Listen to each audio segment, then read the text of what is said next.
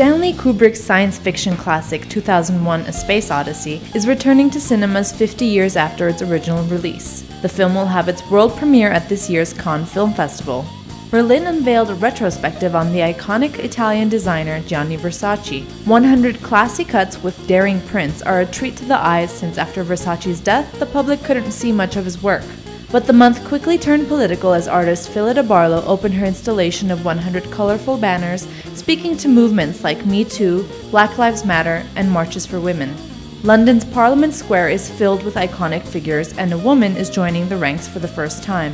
Gillian Waring's memorial to suffragist Millicent Fawcett now stands amongst Winston Churchill, Gandhi, Nelson Mandela, and Abraham Lincoln.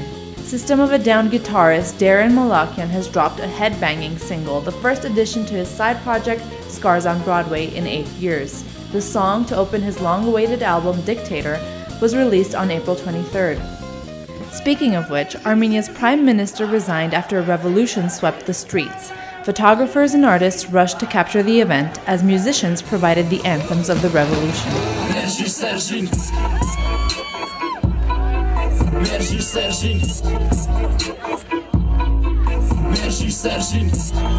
This has been Culture Check.